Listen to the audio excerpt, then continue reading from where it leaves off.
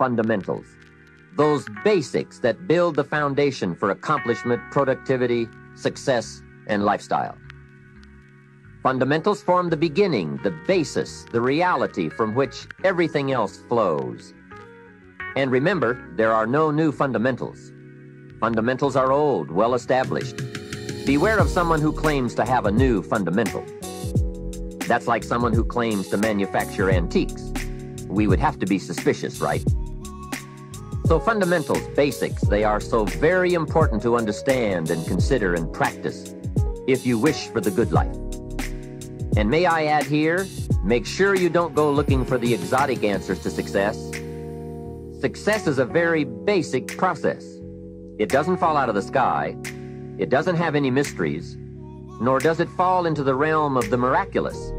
Success is merely a natural result that comes from the consistent operation of the practical fundamentals. As someone wisely remarked, to be successful, you don't have to do extraordinary things. Just do ordinary things extraordinarily well. Mr. Schoaf, my teacher, gave me many great phrases I'll always remember. One of them was, there are always about a half dozen things that make 80% of the difference. What a key thought, a half dozen things.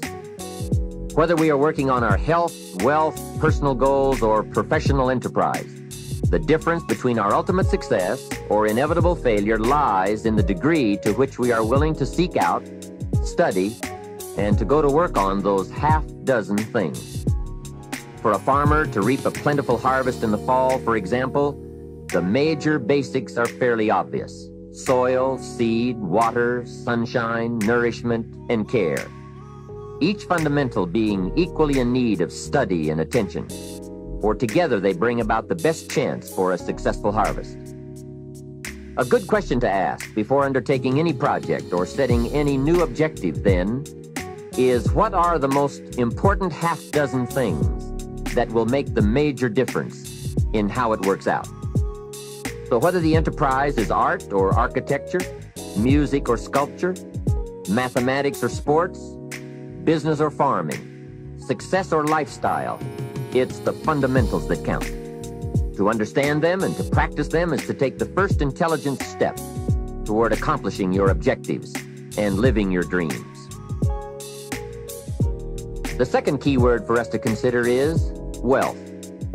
Wealth is a word that brings about a wide variety of mental images, and that is part of my purpose in these cassettes, to provoke that wide variety of mental images, for that is where the dreams are, that is where the inspiration comes from, and that is where true incentive is born. The mystery and mixture of mental image, the stuff and the staff of life. Its right use, its constant use is the way to a life unique and a life abundant. Now, to one, wealth means having enough financial substance to be able to do whatever you wish to do with your life. To another, it may mean freedom from debt, freedom from the constant claim of obligation. To yet another, it means opportunity. And to many, wealth means $1 million. That's a unique word, millionaire. It rings of success, freedom, power, influence, pleasure, possibility, benevolence, and excitement. Not a bad mental image. Now we could talk of the wealth of experience, the wealth of friends, the wealth of love, the wealth of family, the wealth of culture. Wealth of many kinds. However, in this program, we are more specifically going to talk about wealth in the sense of financial freedom. Wealth that comes from the conversion of effort and enterprise into currency and equity. For each of us, the amount of money required to be wealthy will differ. But the dream for all of us, I'm sure, is the same. Freedom from financial pressure. More freedom of choice, freedom to enjoy, and the opportunity to create and to share. Wealth, the possession of great financial resources that improves the quality of your life and gives you added dignity and expanded lifestyle. So decide for yourself what wealth means to you. Latch on to your own mental image of wealth, and let's see if the ideas I'm about to bring to you will make sense and perhaps provide you with the inspiration to put the plan into high action so that as the days pass, you will discover a growing sense of freedom and dignity, self-worth, substance, and lifestyle. The next key word is happiness, the universal quest. Happiness is a joy that most often comes as a result of positive activity. Like wealth, it too has a wide variety of meanings and interpretations. Happiness is both the joy of discovery and the joy of knowing.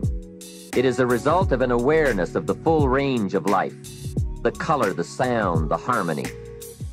And it is the joy that comes from designing a life and practicing the fine art of living well. Happiness is being able to explore the offerings of life by perception, response, and enjoyment. Happiness is both receiving and sharing, reaping and bestowing. It is being able to feast on harmony as well as food, on ideas as well as bread. Happiness is the deliberate act to create a wider world of experience and awareness. Happiness is having a handle on disappointment. It is being in control of both emotion and circumstance. Happiness is freedom from the negative children of fear, such as worry, low self-esteem, envy, greed, anger, resentment, and so on. Happiness is an awareness and a grasp of the positive power of life and loving values. It is an order of thought, activity, and lifestyle. Happiness is values in balance. It is contact with people of substance. Happiness is contentment with the tasks of your life. It is thought inspired by, organized with, and rooted in your personal philosophy. Happiness is a life well lived, in which a wide variety of experiences are deliberately captured to become an invaluable form of currency for you to spend and invest in your own better future. Happiness is activity with purpose. It's love in practice. Happiness is both a grasp of the obvious as well as an awe of the mysterious. But for most people around us, happiness seems to be either something left behind or something yet to be discovered. Like all the good things in life, happiness is elusive by nature, but not impossible to capture.